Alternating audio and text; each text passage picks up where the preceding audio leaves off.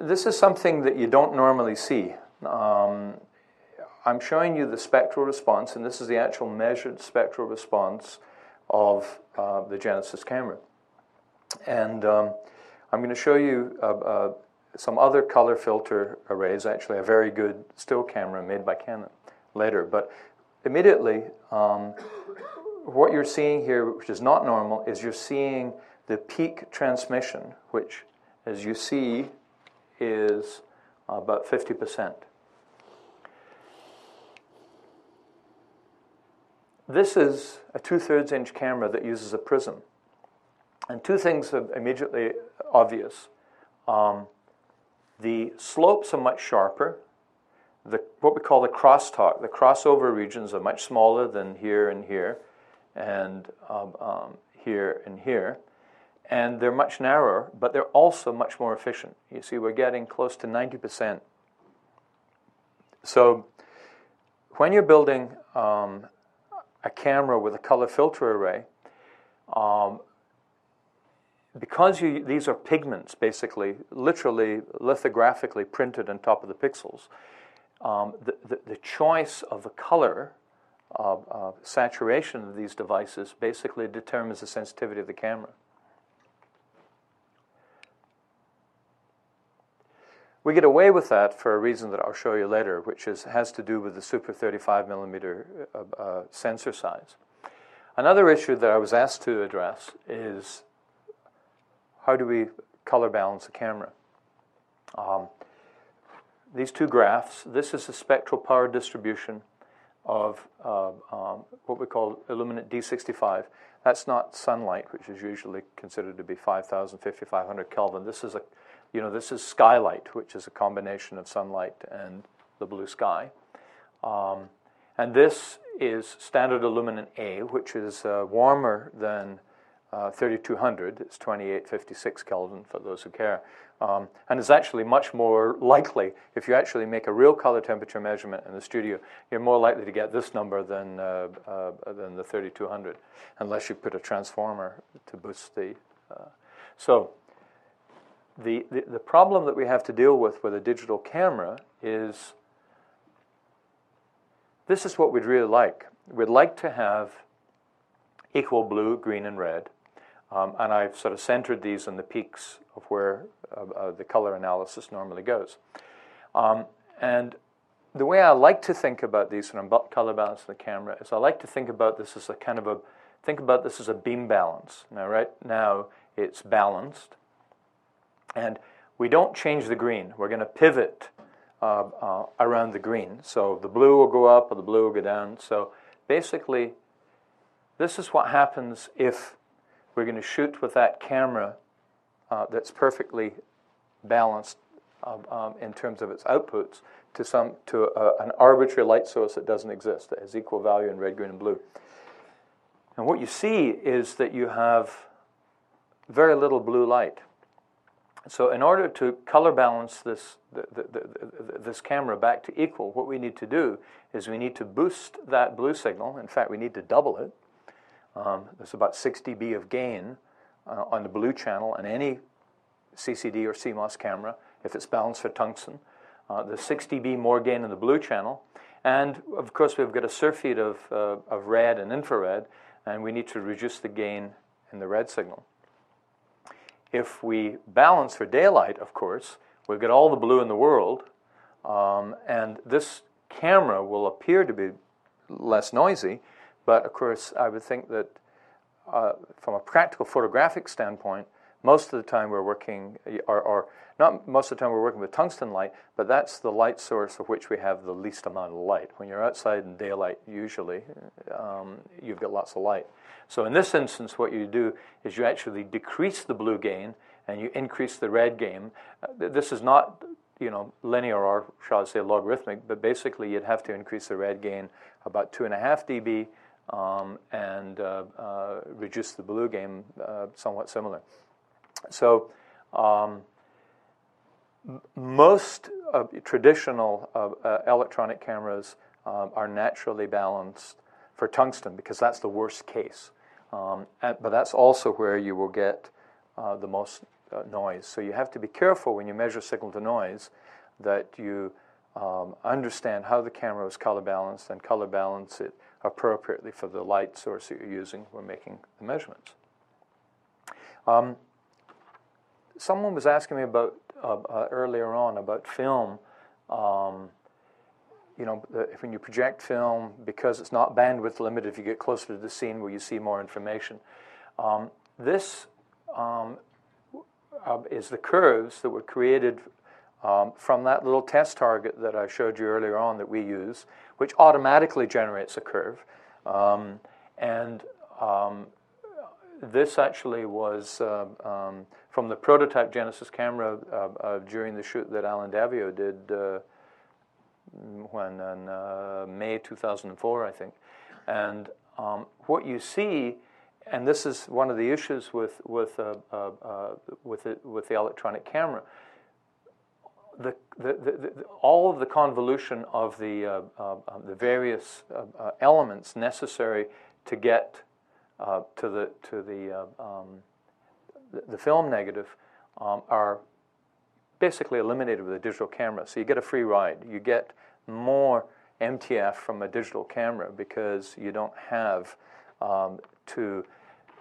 in the case of the 5218 negative, it had to be rephotographed onto another CCD with another lens, you know, the printing lens. So this is what you're seeing here, and this is when people have looked at these images and have questioned why does the digital image look so sharp, it's because you have reduced the number of components in that MTF equation. This is one of my favorite cameras. It's getting quite old now, but you'll see a similar response characteristic, and there's quite a bit of crosstalk. This, of course, is a Bayer pattern camera. That has nothing to do with the actual color. But cameras like this camera and modern digital still cameras use very sophisticated algorithms to process the Bayer pattern. And in fact, you know, whenever we've made measurements with these cameras, they seem to exceed Nyquist. I mean, they do a remarkable job. Of course, they're not really, and in fact, your explanation of the diagonal sampling is really what's going on. But it is quite, you know, it's quite remarkable the performance you can get from these.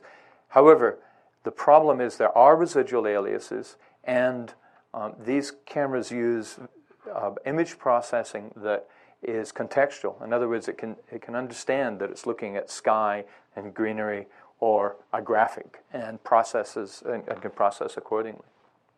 Digic 3 is a new processor, I believe. The 3-sensor prism system, I'm only mentioning this because I'm going to show you a camera that is a true 4K camera, and it uses a prism system, and it uses 3 CMOS sensors that were developed by, believe it or not, by Panavision Silicon Video Imaging.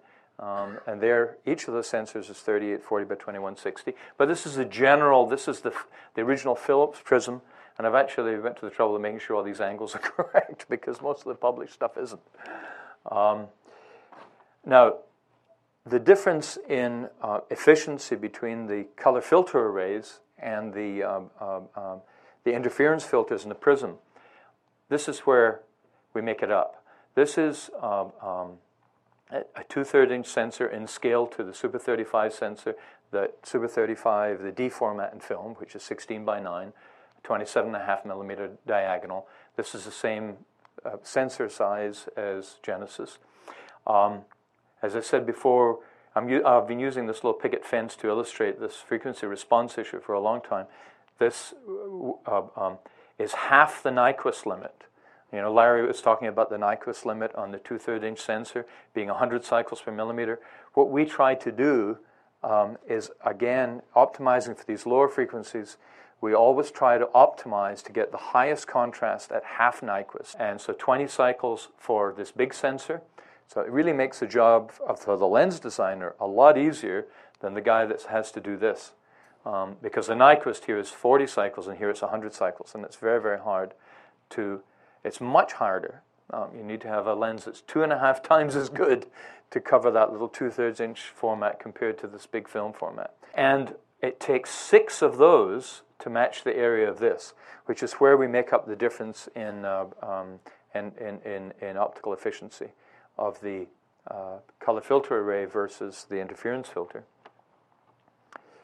And this is Super 35 film, and this is Super 35 sensor. Actually, this is a new sensor. It's not the sensor that's in Genesis. It's a CMOS sensor with 37.5 million pixels. This is the Genesis structure. And as you see, what it is stripes. If you ever take a magnifying glass, if you've still got a Trinitron CRT, you'll see that the stripes line up like this. And it's 5,760 pixels by 2,160 pixels.